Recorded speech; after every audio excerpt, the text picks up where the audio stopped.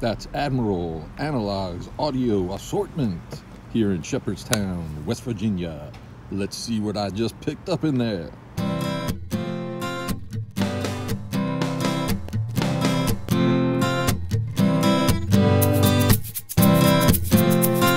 Greetings, y'all. Yes, I have lost my mind. I'm here in Martinsburg, West Virginia, in my hotel. I just went for a swim, hence the goggles. And while I was here, I decided to look around if there were any record stores nearby, and there was one maybe 15 or 20 minutes away in Shepherdstown, West Virginia. So I drove on down there to Admiral Analog's Audio Assortment shop to see what they had. It's a really cool little town. It's like kind of on a hill, lots of shops and restaurants and stuff. And at the very top of that hill sits Admiral Analog's. Outside he had a table full of, why am I still wearing these? Like a bargain table right out front there, and CDs were like $1. I think the 45s were like a couple for $1 or something like that. But dug through there first, then went inside. Really cool store. It's kind of like this old, you know, storefront. Lots of stuff everywhere you look. There's records and CDs, and he's got a lot of like used cassettes if you're interested in those. Really dug this store. I thought they had a really good selection, new stuff, used stuff. Prices I thought were really good too. You know, I found a lot of stuff pretty cheap, spot on. New stuff seemed priced pretty well as well. So you know, really cool shop. If you're in that neck of the woods, Shepherdstown, West Virginia, by all means you should check it out. And now let's check out what I picked up. First up, from 1995, we have the Joan Osborne CD, Relish. And if you watch my videos, you may have seen one recently where I talked about this CD, the Sophie B. Hawkins CD, and the Sarah McLachlan CD from like that 95, 96, 94, whatever period. And I always see those three in shops used for, you know, cheap. And I always kind of like think about buying them, and then I change my mind. And when I was at Groovacious in Utah, I finally said, screw it. I picked up this Sophie B. Hawkins one, and kind of felt like, you know, if I see those other ones and they're really cheap, I think I'll finally maybe pick them up, because I've always been a little curious about those records. They all have like one or two songs that I thought were decent. This record was $1. It was outside in that bargain bin that I mentioned, and I just was like, $1, you know, I'm not gonna find it cheaper. Let me just finally dig in and pick it up. I haven't had a chance to listen to this yet. I really haven't had a chance to listen to any of these because I'm still out here on the road. But I'm curious, you know, I always thought she had a pretty good voice. Those tracks on here that I remember getting released, I mean, the song One of Us was huge, and the guys from the Hooters co-wrote that. And I kind of liked that one, and the other one was Right Hand Man. I remember that being released, and I don't think that did as well, but I always thought that was kind of a good song. I mean, I don't know what else is on here, but like, I feel like there's gonna be more of maybe Right Hand Man kind of music, like almost kind of blues-ish, kind of almost that kind of sound to the songs, as opposed to more One of Us kind of songs. I could be completely wrong, but something just tells me there's maybe stuff a little bit more in line with the Right Hand Man. But you know, like I said, $1, I was finally gonna pick it up, and I'm curious to really hear this one. From 1993, we've got the Bodines and their album Go Slow Down. I remember the Bodines, a couple of songs of theirs from like the late 80s maybe, or something like that. And I finally just recently, when I was in Las Vegas at Zia, I found one of their CDs and I picked it up, and I like it quite a bit. So when I saw this there, I decided to grab another record by the Bodines, and this one, like Joan Osborne, was out in the bargain bin. It was $1. So again, it's like $1. I mean, even if it stinks and there's one good song on it, that just seems like, you know, wasn't a waste. This has the song Closer to Free, which in 1993 was released as a single. didn't do much, and then I guess 3 years later they decided to use it as the theme song for that show Party of Five, and then they re-released the song and suddenly it was a big hit. I don't know how it affected the sales of this record. I mean, I wouldn't be surprised if Party of Five put out like a soundtrack, so maybe all the sales went to that as opposed to this. But you know, again, I'm really curious to hear this. Produced by T-Bone Burnett, or executive produced by T-Bone Burnett, who I think did their like debut or something, so they brought him back into the fold. So be interesting to check this one out, see how it sounds. 1984, we got some vinyl, we got some Billy Squier showing some signs of life.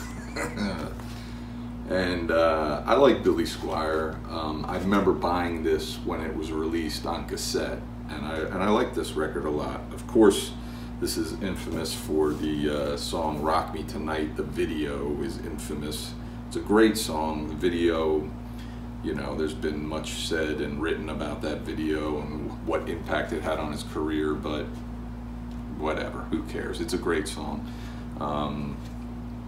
So I saw this and it was $3 used. It's in really good condition, so I decided to grab it. You know, I like this record a lot, and you know, I don't think I have any Billy Squier on vinyl. The record's really clean, so I just thought it'd be kind of cool to have, you know. And again, the price, you know, how could you go wrong for $3? So some of the other tracks on here, All Night Long, I remember liking, Eye on You, Reach for the Sky, Take a Look Behind You. I think my other favorite tune on here is Sweet Release, which ends the album. I really always like that one too. 2005, we get My Morning Jacket and their album Z. This one was not in the bargain bin. This one was $5, pretty good.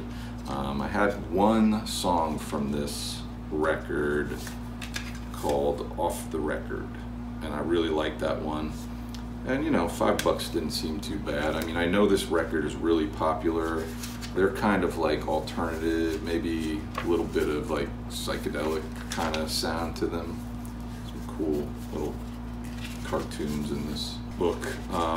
So I don't really know a whole lot about them. I just know that this album has a lot of accolades, a lot of people loved it.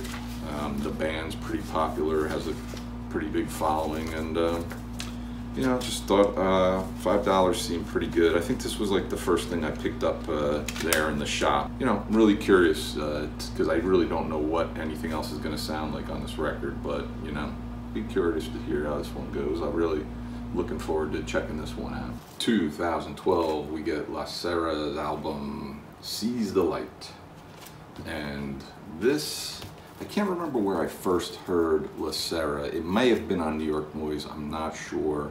But I do know that the first song I ever heard by La Serra was the song on here called Break My Heart. And I really like that. It's kind of alternative, kind of indie pop, kind of rock sound. I have one other album by La Serra that I like a lot. And I saw this there, it was used, it was $15. I decided to give it a crack, you know. Try it out. I always say give something a crack, and whenever I go back and watch these videos, I'm like, why do I say that? Like, give something a chance makes more sense, or give something a try, or give something a spin. But I always say give it a crack. I don't even know where that came from. It's stupid. I don't know what's wrong with me. The other cool thing about this was it had the digital code in it, and this record came out in 2012. It's used, so I was sure that the digital code wasn't going to work, but lo and behold, it worked. So I got the digital tracks as well, which is pretty cool. I really like the stuff that I have by La Serra, so you know, I think they had one other record by La Serra there too, and I think that one was also $15, but I decided to not pick up both of them. You know, I was trying not to spend too much, but the prices there were really good, so I didn't really think I was gonna break the bank in there either, but we'll see. Maybe if I really like this one, I'll go back and grab the other one. 1989, we get Robert Palmer's compilation Addictions Volume 1. And I don't know if there's a Volume 2. I wonder if there is, because there's been so many bands that have released like greatest hits records and called them Volume 1. And then it's almost like a curse. There's never a Volume 2. It's like they're setting themselves up for failure. But I'm not sure if he released a Volume 2. This was in that bargain bin, $1. his career sort of got that bump in the 80s from being in the Power Station, and suddenly it kind of felt like it kind of put him back on the map. I had the Power Station and liked it back then, and then when he put out his first solo record after that, which was Riptide, and it had a lot of the people from the Power Station working on it, you know. Bernard Edwards, I think, produced it, and he had some of the guys from the Power Station playing on it. And I really liked that record when it came out, and then he put out Heavy Nova, and I bought that on cassette, his follow-up, and I wasn't too crazy about that one, so that was kind of the end of my interest in Robert Palmer and his music. But you know, he had a whole career before that, and that's what a lot of this represents. And I'm not that familiar with a lot of these songs. Some of them I know, but most of them I don't really know, so it'll be kind of curious to, you know, dive into this and check it out. And again, $1, I mean, you know, how can you go wrong? 1972 brings us Benny Hill, Words and Music. I mean, I saw this there, it was $2, and I was like, come on, man. You gotta get that. How can I not? How can I pass this up?